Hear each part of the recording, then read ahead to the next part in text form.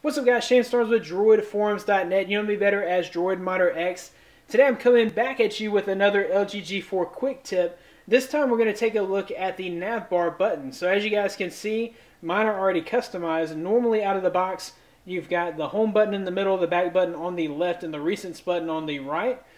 Being that I'm coming from a Samsung device, I'm used to these two buttons being flipped, so that's kind of what I did there. I'm going to show you guys how to do that. Basically, you're just going to open up the app drawer, go to your settings, go to display, and then go to home touch buttons.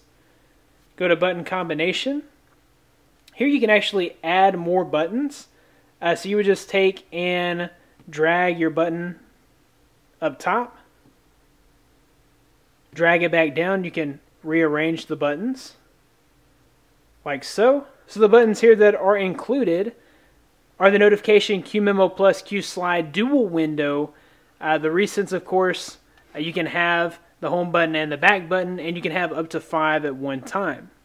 So I didn't really see an option for custom applications, like if you wanted to add a Twitter button or a YouTube button like we've seen in other ROMs.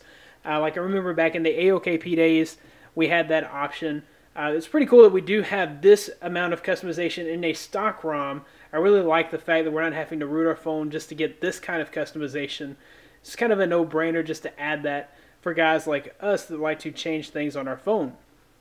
Anyways, guys, I hope you enjoyed this video. If you did, be sure to give it a big thumbs up. Subscribe to this channel for more content like this in the future. You can find more of me at DroidForums.net. Follow me on Twitter at DroidModderX. Thanks, guys, for watching. I'll see you in the forums.